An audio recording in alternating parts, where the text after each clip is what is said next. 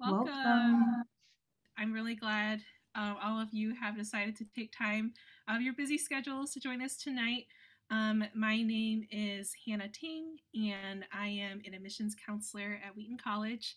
And I serve my territory of the Great Lakes region, so Michigan, Ohio, Indiana, Wisconsin. And I was also a student at Wheaton myself. I graduated in 2020. So, of course, tonight is mostly focused on current students at Wheaton, but I can also later on also share from my own perspective as an alumna. And I'll turn it over to my colleague, Mary Kopp. Hi guys, this is Mary Kopp. I'm also an admissions counselor at Wheaton College. I cover the Northeast Territory, so that's basically every state from Virginia up through Maine. Like Hannah, I'm also an alumni of Wheaton, so I graduated in 2019. And like she said, I'm happy to contribute to the conversation as we go along, but excited to hear from our panelists tonight. So I think we might just go ahead and get started. We'll just dive right in.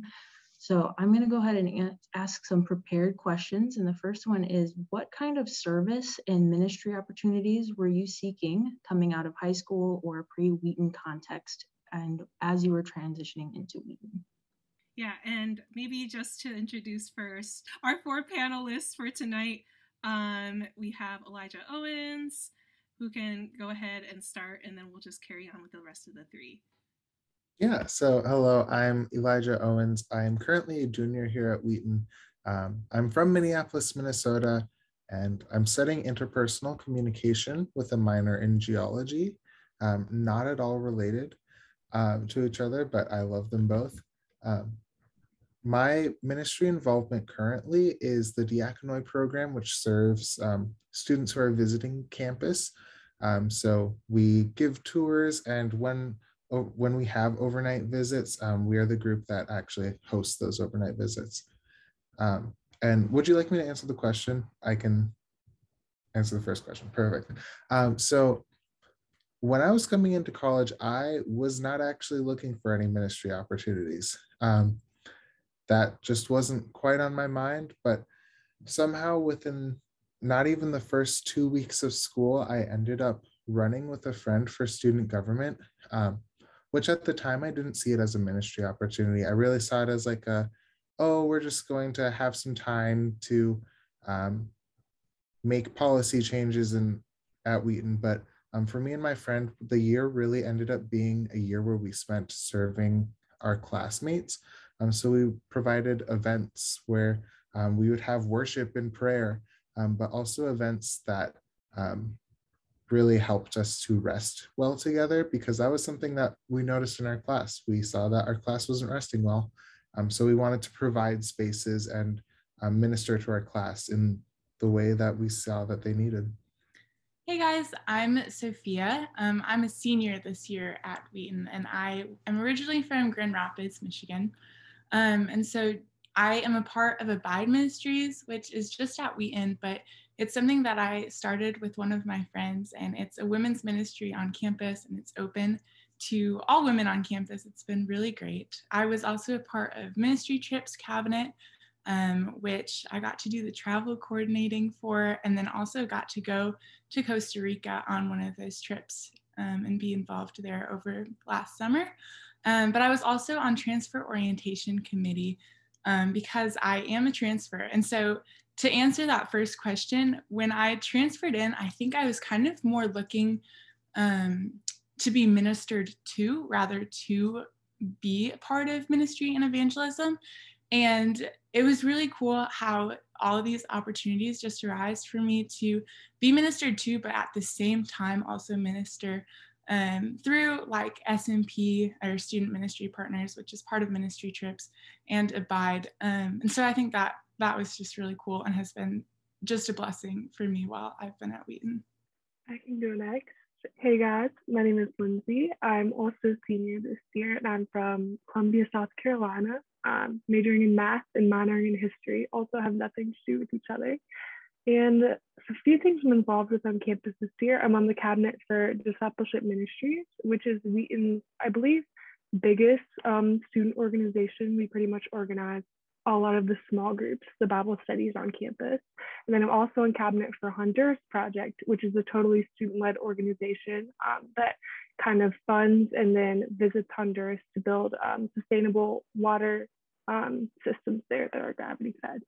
And to answer your question, I think that something I was looking for coming into Wheaton in terms of ministry opportunities was actually just wanting to lead a small group, which is how I got involved in discipleship ministries. You can't really lead one your first year, you're kind of poured into and then climb the ladder from there. But I just knew I wanted to make my faith personal in a smaller group setting as well as a large group setting at Wheaton. Hi, my name is JY. I'm a part of the chaplain's office. I'm from South Korea, and particularly I'm the student chaplain of prayer. For me, funny story is I missed orientation my freshman year, and I actually I didn't go to Passage because my family and I were traveling down to Dallas. I'll keep this short, and when we went to Dallas, we met my dad's mentor. My dad's mentor was this 90-year-old man sitting on his rocking chair, and I had no idea where he went to college. But when he asked me all of a sudden, where are you going to go to college? I told him I'm going to go to Wheaton College, and I saw him get super excited. And he said, "Oh, I know that college. I went there 70 years ago. I was friends with Jim Elliott, Nate Saint, who were famous missionaries who were martyrs from our school."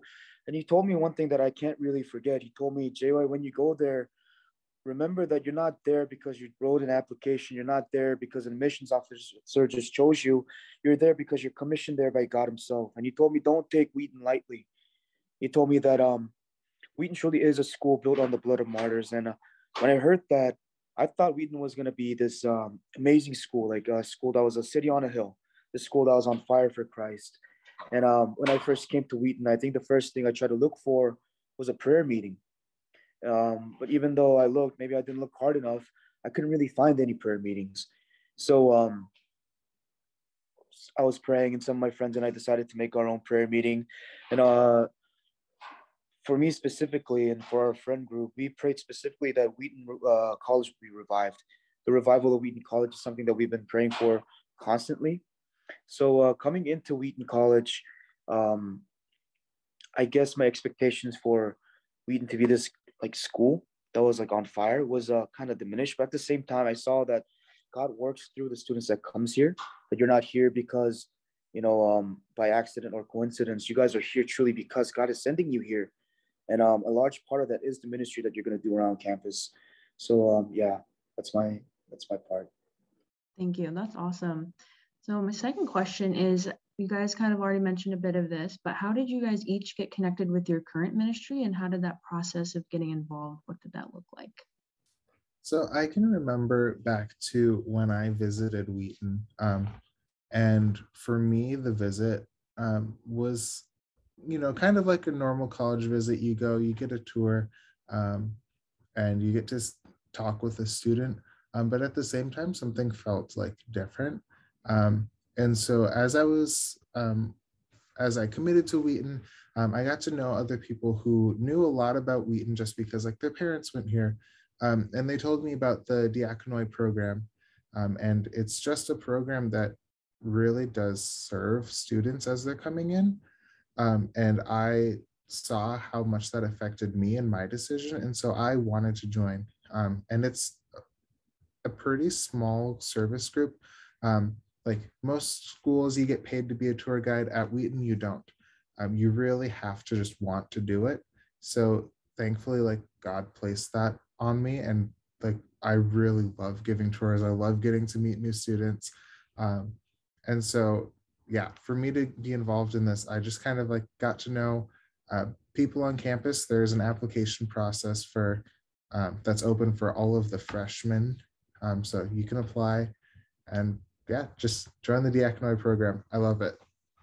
Yeah, it's kind of cool, I think, how I got involved with some of the ministries opportunities that I'm involved with, because once I got involved with one, it was just like doors kept opening to get involved with other things. And so, but I think another part is that Abide Ministries is actually something that my friend and I saw as something that wasn't present on campus, kind of like what JY shared. And so we were able to just create that. And that, I think, is also a really cool thing, because if there's something that you see needing to happen on campus, or a ministry that you think is maybe not there in the capacity that you would like, there's also the ability for you to just kind of make it your own, and like make that available to other people and to the students of Wheaton.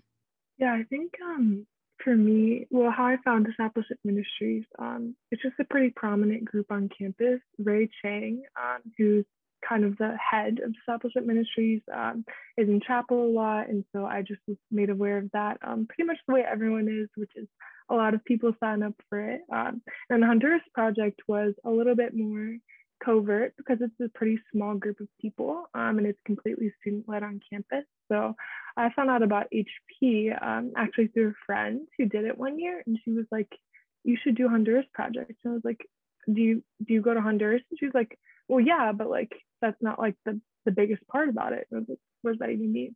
And then I found out that the core values of HP were actually also doing manual labor service projects in the Wheaton area every weekend throughout the year, and then going and completing a service project in Honduras. And so something that really appealed to me about that was serving both the local Wheaton community and also our global community in Honduras with partners that we've had there for a long time. And so I just thought that that was a good way I could get in a good workout every Saturday, and also just really invest well in both communities. Yeah, for me, the prayer meetings that I was involved with, or specifically, there's one called Kido Moim, which met every single week to pray for Wheaton's revival. That was something that was truly provided by God. But it's the same thing with any ministry.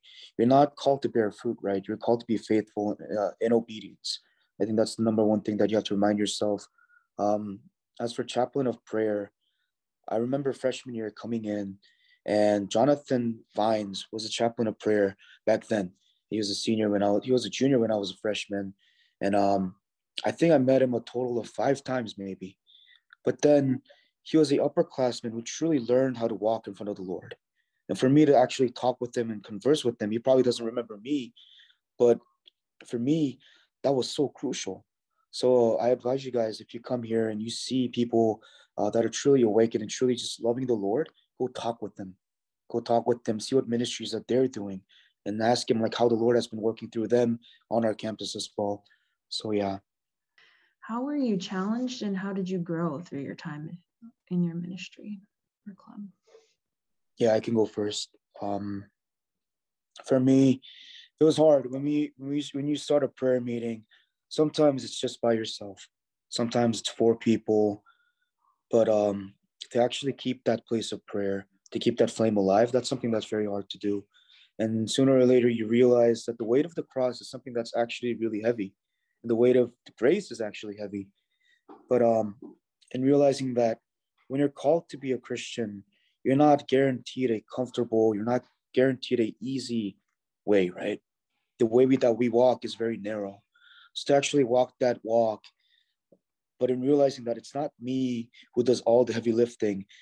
For me, my calling is to actually obey and be in that place, and to actually lift all my burdens to Christ, and seeing how he just worked through me. I think that was something that I truly learned, that it's never meant to be easy. Being a Christian is never easy, and doing ministry is never easy.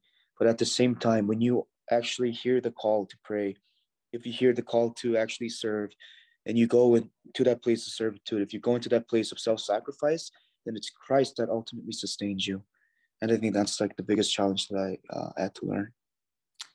Yeah, I think one of the biggest ways that I was grown through challenge was in my time with ministry trips or student ministry partners. I got to go to Costa Rica over the summer, and the semester prior, I took a class called evangelism at Wheaton, which was a really cool class. And for me, evangelism is like really outside of my comfort zone. So in and of itself, evangelism is kind of challenging and always a growing thing for me. But then when I got to go to Costa Rica, it was also a challenge and a growing experience, because it was then sharing the gospel in a cross-cultural context, in a language too that I was not super fluent in. And so, but it was really cool to see how the Lord really kind of transcended those lingual boundaries. And so, yeah, there was a lot of growth that came out of that, and just like the joy of really sharing what the gospel is and what the gospel means to me was really growing during that. Yeah, I think for kind of in that same line, I think for me, the biggest challenge that I faced in my ministry was just kind of being comfortable in front of people talking about my experiences like openly and honestly that I've had here at Wheaton. Like thankfully, like most of which have been really, really amazing. But for me, I'm like actually an introvert. And when you're giving a tour to a family who like has just a bunch of questions and they want to know all about you, I want to share that, but at the same time, like I tend to keep to myself. So I've definitely seen myself grow in that way. But also the Diakonoi program is not just about hosting overnight or giving tours. It's about building one another up in community. So there's actually 14 people on the team who you get to know them super, super well. You spend a lot of time. I actually just came from dinner with the whole group, and I found that like living in community with people is hard. We had a lot of different conflicts that happened throughout the year that were difficult for us to work through, but thankfully through like prayer and just spending time talking it out, we were able to work them out, and we're such good friends now.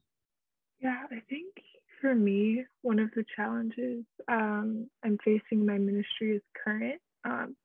So with Honduras Project, I get to serve as the logistics coordinator this year, which means that I kind of detail a lot of what will happen on our actual visit to Honduras.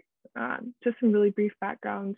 When we do our work projects every Saturday, we pass that money that we receive along to our Honduran partners as we get it. So they really build the bulk of the water system in Honduras. And this year, because of the COVID situation and a few just safety issues, we actually aren't sure if we're going to get to go to Honduras in May. So it's very possible that we will not actually be there at the end of this year. And so that's just something that's been teaching me to hold plans really loosely and trust that the Lord does thwart plans that aren't his, and being okay with that, because whether or not we actually get to visit in May, the project will be completed independently of our visit to Honduras or not. And that in and of itself is a huge blessing. And it's really humbled me to realize that we play such a small part in this, and such a small part in how the Lord accomplishes his plan. And so, yeah, just still in that process of recognizing that the Lord's will be done, and learning to be okay with that. Awesome. When you guys look back on your entire time at Wheaton so far, is there like a particular highlight or a favorite memory that you can think of from your involvement? It can be either current or past.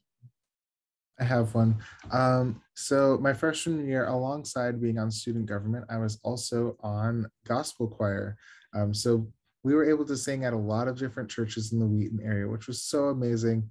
And just the music that we sang was such like, it was just full of worship. It was all about worshiping together in community. But we also got to go to Hawaii. So we spent, it was like 7 days in Hawaii singing at different churches and schools. And that's actually when we got the news that we wouldn't be returning back to Wheaton for the remainder of the spring semester due to COVID. So while we were all on this trip together, we just spent time just crying our eyes out, because what are we going to do? We're not going back to where we considered like to be our home now. But then that night we had the biggest concert of our entire week. And like, thankfully we were able to tell the people at the concert, like, this is what happened. We're not going back to school after this. But we still gave the concert. It was one of the best experiences of my life, but we were just like crying our eyes out while we were singing and still praising God for how great he is. Yeah, I think some great memories have been from the leadership teams that I've been on. And so Abide, I have an amazing leadership team, and we meet once a week, and it's just like fun hanging out too, as well as planning things. Like on Saturday, we're gonna have a Christmas party just with our leadership team, and it's just gonna be so fun. But one memory that I have specifically is my team that was planning trips for last summer, the ministry trips cabinet. We just randomly all came to my apartment and we played Settlers of Catan for hours, and I had never known how to play Settlers of Catan before, and it's not an easy game to just like pick up, but we just like laughed because I was really bad at it, and we just had so much fun. And so I think that's also just a testament to like how being involved in different things has like made me some of my best friends at Wheaton. So yeah. Yeah, I think one of my favorite memories from Wheaton was also with HP last year. So last year I was also involved with Honduras Project, and because of the pandemic, once again, we did not get to go to Honduras, but we didn't find that out until relatively late in the year, maybe about February, March. So really quickly, our team pivoted, and just by like the Lord's grace and like a crazy sequence of events, we ended up picking up a brand new partnership with an organization called Chinle Planting Hope, which is comprised of a group of Navajo women living on the Navajo reservation in Arizona. And we decided that we were going to host a group of these women and some of their children at Wheaton College in May, as a way to just kind of get to know them better, and just establish a relationship with them, and witness them, have them witness to us. And so it's kind of unlike anything we've ever done before. And so we, instead of going and being hosted, were the host. And let me tell you, it was so humbling. I did not realize how much work hosts have to put into just what they do. But it was like one of the craziest and busiest weeks of my life, but also one of the best and most rewarding. And we've actually kept up that partnership with that organization. I think actually passed it off 2 ministry trips for this year. So although we've pivoted back to Honduras, just having the humbling experience, kind of being on the other side of traditional missions, was probably one of the best experiences I've had here.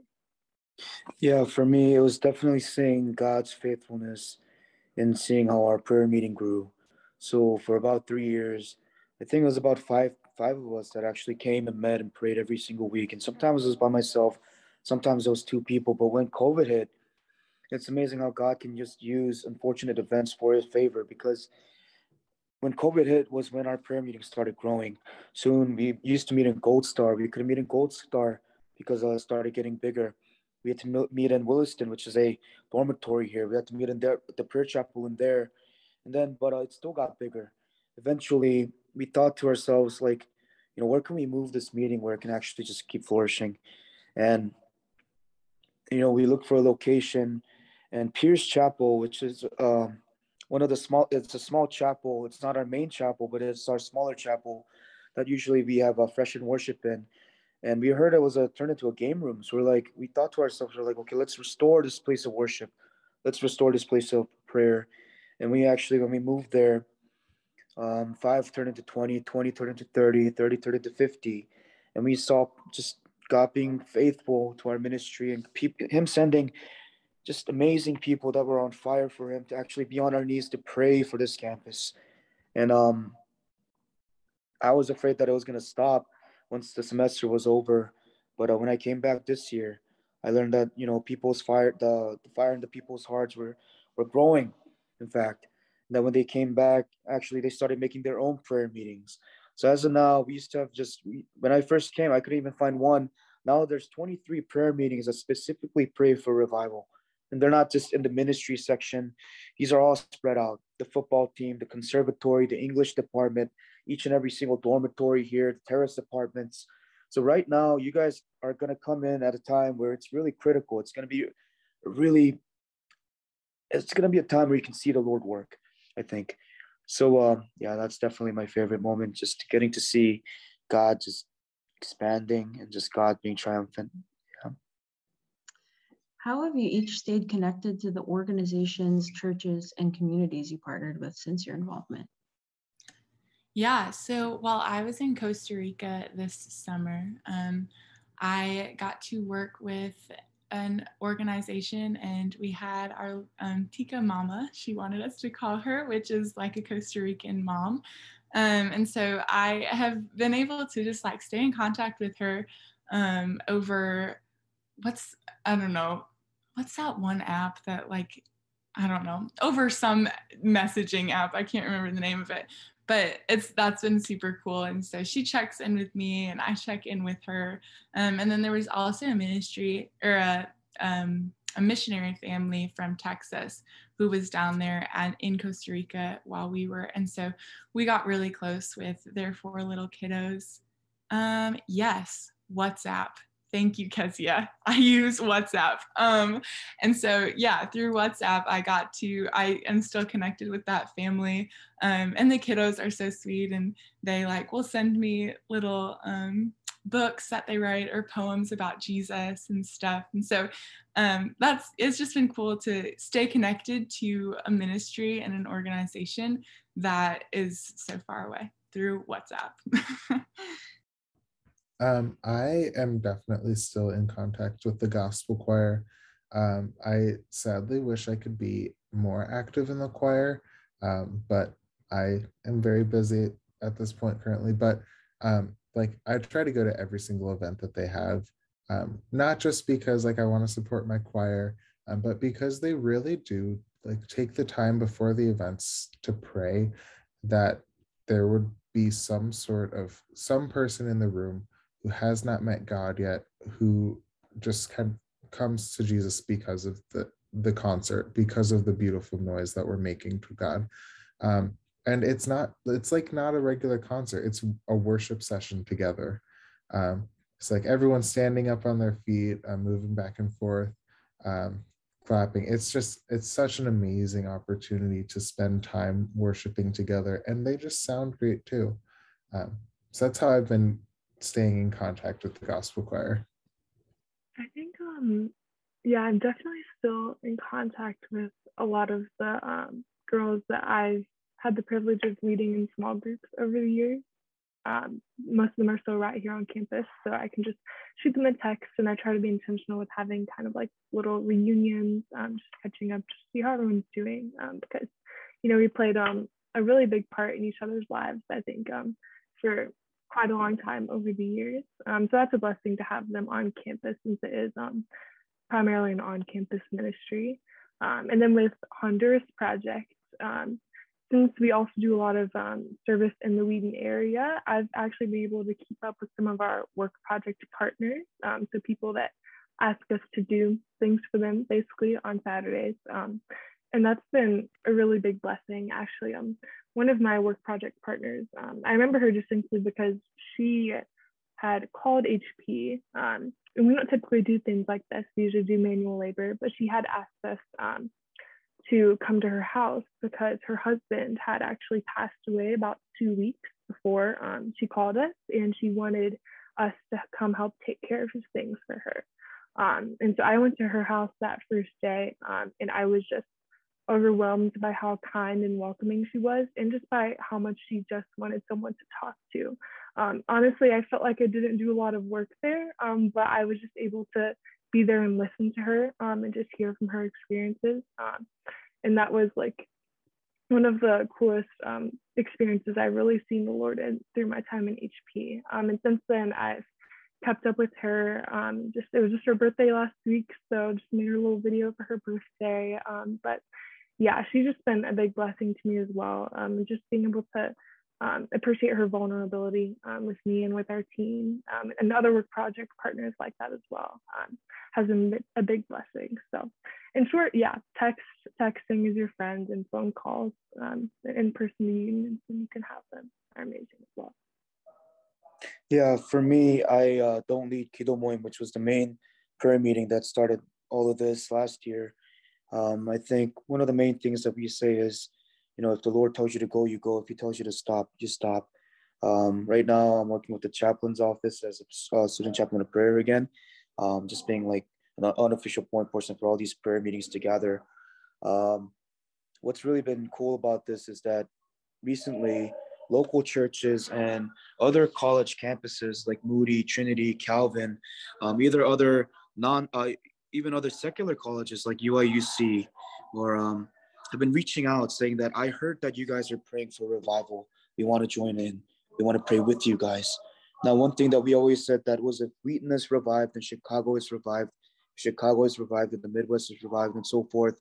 And just seeing how this is working is God does use ministries to come together for His greater kingdom. And in times, He actually does unite division as well. So that's how I've been connecting with other churches as well. So yeah, I advise you guys, like, just meet other people in Moody as well. It's like a 40-minute, 50-minute train ride from here. There's people that are awesome over there as well. So yeah, and local churches as well. There's a lot of great pastors out there. So what advice or encouragement would you give to students interested in becoming involved in service or ministry opportunities at Wheaton? I would say this is going to be very hypocritical, but choose one each year. If you think you can juggle two, then maybe two. But for me, like, I can speak about my freshman year. I was juggling like my classes coming in as a freshman. I was on student government. I was on gospel choir. I was in a DSG, or a discipleship small group. So I was not giving myself the proper care and time I needed as like an introvert. And so it really did affect the way that I was able to minister to the people around me. So yeah, I would suggest choosing one or maybe two a year and focusing on that. And it's okay to not continue with something after a year. If you decide it's not for me this year, that's okay. And so yeah, I think just being okay with saying no, and knowing when you're done with something. I think the advice that I would share with you guys, just based on my experience, was I was a little bit timid to get involved into something right away. But I would really encourage you guys that if there's something you're interested in and there's a ministry on campus or any kind of group on campus that you're interested in, just like go for it, because the people here really are so inviting and welcoming, and they are going to just like totally envelop you into that group. And like I said earlier, for me, once I got involved in one thing, I got to know more people. And so then I got to be involved in other things, and doors just kept opening. And honestly, too, that was a way that I made a lot of the best friends that I have at Wheaton right now.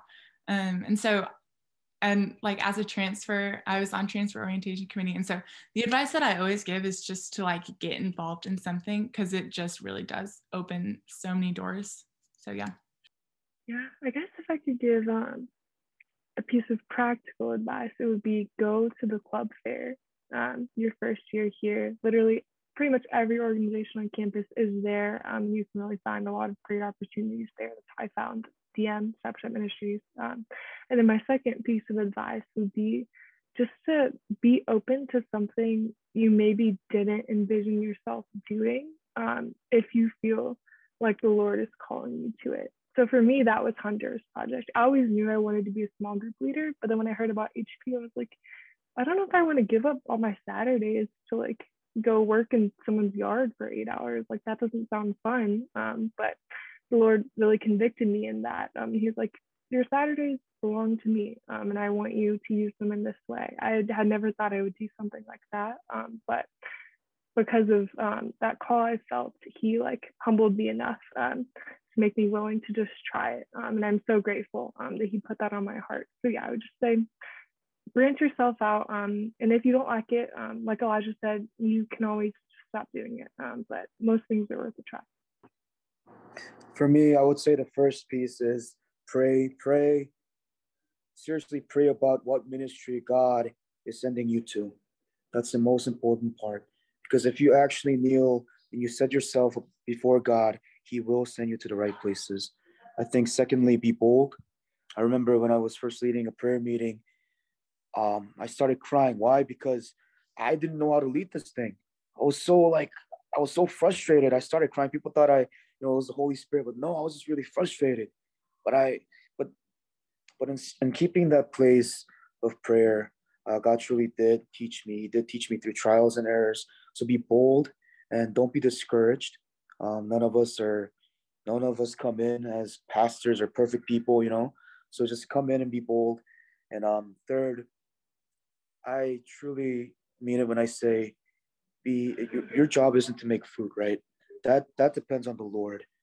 But truly be faithful and be in obedience, because I remember when we prayed for revival, and sometimes nothing would change, and I would be so heartbroken. And I went to my mentor, Chaplain Waybright, and I said, Chappie G, we call him Chappie G, why is nothing changing? Why is everything so hard? This cross is so hard to bear.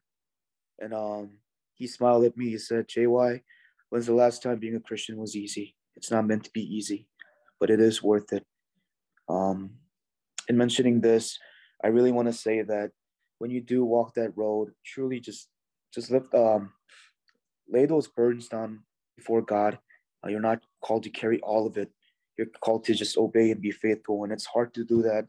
But once you do that, you see that soon you think that you're the one that's carrying the cross, but you start realizing that the cross is carrying you to completion. So just bear that in mind. I think one analogy that he also gave me, you guys are going to experience this further on as juniors, maybe sophomores and seniors. When Martin Luther, at the end of his Reformation career, the greatest reformer of, perhaps in history, he looked out his window, and at the end of his life, he saw that not a lot had changed. And he almost lost his faith. But at the same time, he was reminded that it wasn't him who was supposed to bring the change, it's God. Yeah. And all he was called to be was faithful and to obey. So, yeah. So my final question that was prepared was, how have you each navigated your involvement alongside other time commitments as a Wheaton student? I think I'm still finding that balance. Um, so right now I'm involved in only two things, which is like a first for me. But I'm working an on-campus job, and I'm also a part of the diaconate program. So this semester it's been working out pretty well for me, just having those two things alongside my classes. Um, but I think it really is sectioning off your time, especially with student leadership. If you join student leadership, you kind of need to set boundaries on when you will work on your school work and when you will work on your student leadership work, because it can be easy to just kind of let that run into your everyday conversations and like everything you do. But really setting up those boundaries, saying, I'm not talking about this right now because I have to study for my exam tomorrow. Things like that are really important for managing time. I would say have spiritual discernment. It's obvious, but I remember, one thing, I say if you're gonna do a ministry, give it your all. You're not just doing it because it's a ministry. You're not doing it for your resume. You actually have to believe in the cause, right? Believe in the vision that you set for it. But once you go all in on this, it's easy to make a dichotomy of that and your schoolwork. But at the same time, you need to realize that you're a student and God is working through you as a student in that ministry. So those two things aren't separate things, they go together. So see how your class actually help shape your ministry, and how your ministry shapes your class, because those things go hand in hand. Don't try to separate the two. Uh, but at the same time, have spiritual discernment and knowing that what commitments you make, um, they will demand your time. If you're going to give it your all, I think someone said just choose one or two. I fully stand behind that. I think last year I made the mistake of trying to be, I got over ambitious. I was trying to be student chaplain of prayer, but I was also trying to be senior class president. And at the end of the day, I prayed, Lord, if this is not what you wanted, like make me drop one. And that's what he did. Thank the Lord. But have spiritual discernment in where you're needed. And if the Lord sends you somewhere, give it your all, but don't separate that from your classes. See how they actually influence one another and build on one another. Yeah, I would say just a piece of advice from me would just be, don't be afraid to ask people around you for help, especially on your ministry teams. I think most ministry opportunities here come with teams. So like both of my cabinets are made up of like 8 to 10 students that I can reach out to for help with something. I remember early on, I didn't really want to do that because I didn't want people to know that I was struggling. I wanted to think that I just had, everything all together. But people will end up knowing that you're struggling when you start to not do things well. And the Lord didn't design us to just not be in community. And part of being in community is being humble enough to reach out to other people for help. So that's something that I would definitely advise y'all to do. I'm definitely doing that right now in the midst of everything. And people ask me for help too. It just makes me feel good serving them and then knowing that they have my back when I need it too.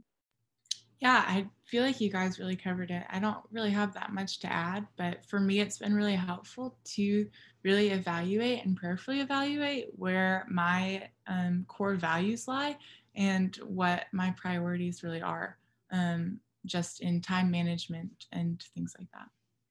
Awesome. Thank you all so much for sharing. And it looks like we have about 15 minutes left for Q&A. And I did receive a few direct messages with questions, so thank you all for that. If others questions still are in your mind, please feel free to drop them in the chat, and we will not be able to get to all of the questions we received tonight, but I'll try to go over ones that probably panelists can share about more broadly. So first of all,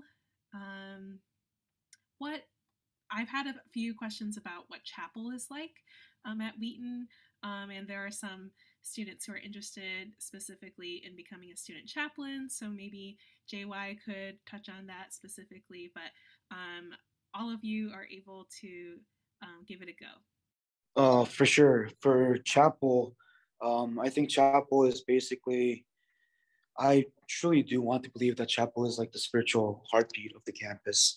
Because when I saw that when chapel wasn't there last year, how dry the campus became, and thankfully the Lord used that to make the prayer meetings happen. But at the same time, I think the students' voices really do matter when it comes to chapel. Chaplain Wabright, our chaplain right now, he actually does listen to the people, the struggles of the people, the needs of the people. Basically, we talked about spiritual warfare in our last chapel, and sexuality in our other ones. So to see what spiritual needs we need to address in chapel, that's something that actually the chaplain's office does work really hard to bring. Also, student chaplains are chaplains that help, like student chaplains are students that are just having this title that can help the chaplain of the main chaplain, but at the same time, you're given so much room to actually do your own ministry. There's not like very set guidelines, but it is what you make it to be. If you really do decide to pour out upon it, that you have the resources, you have the backing for you to actually just do so much. But at the same time, if you're busy in other areas, you don't have to do. There's people that don't do as much as well. So yeah. All right, thank you. And we have a few questions about what it's like to create a new ministry, and how soon you can do that once you enter Wheaton. So do any of you have anything to share in that regard? Yeah, I would love to speak to this one just because that was something that I did. And honestly, it's really easy to do. You can do it kind of informally and not through Wheaton. And that's kind of what JY did with his prayer meetings. And then I also did it more formally through different offices that Wheaton had. And so we're like a chartered club at Wheaton as well as a ministry. And so it's really easy, and you can honestly do it whenever you want to. Really, the requirements are that you make a constitution that kind of outlines what your ministry is about. And then you just need to have a faculty advisor. And I think you need five students to sign on saying that they would be interested in being a part of this ministry. So it's really easy. And yeah, would really encourage you guys to do that when you get here. If I could add on to that, we also had our constitution, although for us, we didn't want to institutionalize a movement, right? A prayer meeting is a movement in some sorts. And I think the most important thing that you can have for your ministry is realizing what your vision is. Why do you see that ministry being needed at Wheaton? For us, we saw the lack of prayer and we called out people to pray. So I would suggest you truly pray about what your vision is. And also just check if your heart is truly burdened for what you're trying to start, because a ministry is something it requires a lot of commitment. It requires sometimes almost every part of you. You might have to squeeze out every inch of every ounce of strength that you have. So try to see what kind of burden that God puts in your own heart specifically, and have a strong and clear vision for this, because that vision is also something that other people that they can rally behind as well. So yeah. So here is a question that mentioned, kind of following up on what Lindsay shared about Honduras Project, but this person is curious about ministries helping outside of Wheaton's campus, getting involved probably not just domestically, but also internationally. So do the four of you have anything to share about that? Yeah, I would say in general, Wheaton does have a pretty decent kind of like globally focused missions culture. Yeah, there's a big emphasis on missions here, definitely, and a lot of that comes with international missions. I know with Honduras Project, we were actually founded, I think, 43 years ago now, through a partnership with a family in Honduras, and we've maintained that same partnership with that same family in Honduras throughout this entire 43 years. And so that's kind of how I think quite a few of these international ministries that we even operate. It's through partnerships with locals in the areas. So Wheaton, because it's a fairly well-known Christian school and kind of has a lot of ministries go out and graduate every year, has quite a big network internationally of missionaries that they can get you connected with. And that's how a lot of these groups come up. So that was the case for Honduras Project and our kind of international involvement there. And then I think, Chinle Planting Hope is local or domestic, at least there in Arizona, but that was our case as well. We reached out to an alumna there that was working in that ministry and formed that partnership. So they're definitely kind of like Sophie was alluding to, like meaningful relationships that we have with these communities. It's not really kind of like the one and done, hop in, hop out, and then you never see these people again. You really want to maintain these relationships. And that's something that I like about that international kind of global missions aspect of Wheaton a lot. I'd love to add something to this question really quickly. If you're interested in international kind of missions and traveling, we also have the Hunger program, which is the Human Needs and Global Resources. And I was not able to do that, but I have a few friends who are global right now, or actually they just came back, but that is also a really great program if you're interested in international just like trips. And that's, if you want to look that up, it's like HNGR is, but we just call it Hunger at Wheaton. Yep, I just put in the chat the link to our Hunger webpage, so if you want to check that out too, go ahead and do that. And next question, I think all four of you could answer this. What is one thing you wish you would never change about Wheaton? And what is one thing you wish you could change about Wheaton? So for one thing that I would never ever change about Wheaton, I love like the heart that the faculty members have. So all of your professors, and even just the people working in the different departments, they love their students so much. And I actually I see their jobs as ministry too. Like my professors, most of the time I can walk into class the first day, they'll ask me my name, and then from then on out, they won't forget it. And that to me is that's a big deal. Just knowing who I am among all the other people who go to the school, and then inviting us over to their houses and letting us have dinner with their families, or just eating desserts in their backyard. It really is an amazing opportunity to get to know your professors and for them to get to know you too. But one thing that I would change about Wheaton, I think that some of our students um, just kind of have a mindset that there is forgiveness. There's like forgiveness of sins, but there's no forgiveness of kind of like mistakes, or especially when it comes to academics. Um, like if you miss one assignment, then your entire academic career is over. Or if you get below like a 75 on an assignment, then your professors won't like you anymore. I've seen that in a couple of my friends, and I just think like we need to give ourselves grace and give ourselves the forgiveness that God shows us as well. So that's one thing that I've currently been trying to work into my friends. But yeah, that's one thing that I would change. One thing that I would never change about Wheaton is the way that everything is kind of integrated, how all of my classes have that faith aspect. And so it's really, really easy and honestly a blessing to see how God's hand is in creation and goodness is in every one of the subjects that I am talking about.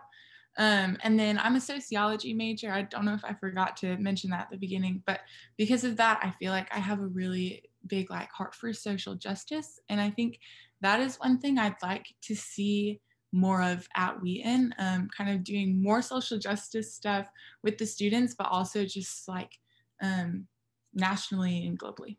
I think that's one of the hardest questions that I had to think of. But I think for me specifically, as my brother said, professors here are amazing. It's not just like I came from a private, it was supposed to be Christian, but it wasn't really Christian. This school that tried to saturate everything, kind of like only limit your worldview to this one certain conservative worldview.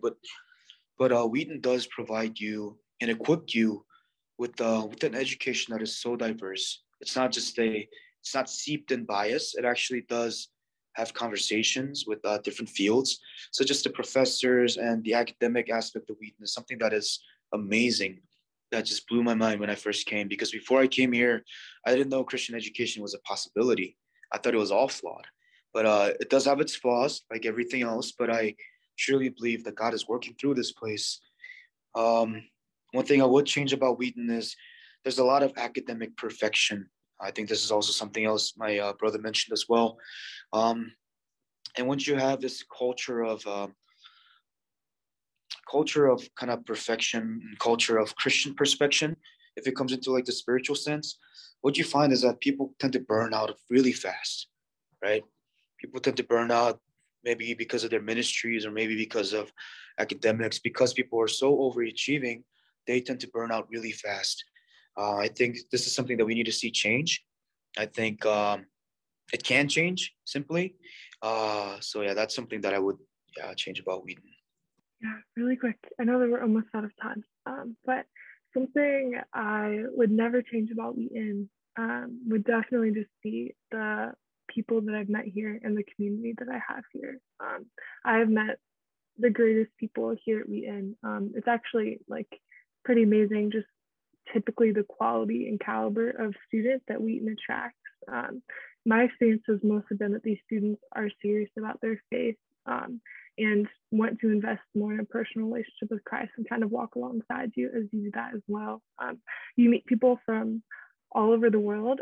Right now, I have roommates from Budapest, Iowa, and South Korea. So there you go. They're some of my closest friends. But yeah, just being able to make those connections and forming relationships that I'm confident will last after college as well has been one of the most meaningful things to me about the school. And then something I would change about Wheaton, that's a tough question. I think that I would really like to see even maybe a more service-oriented culture at Wheaton. I think at Wheaton and also just college in general, it's really tempting to just kind of make your schedule all about yourself all the time, because that's kind of what college is, you making all your own decisions for really the first time. But just being able to recognize our identity as Christians first and using that to serve others more so, and myself included in this, is something that I'd love to see us just take a little bit more action. Awesome. Well, we are almost out of time, but thank you all so much for participating tonight. All of you students and parents tuning in.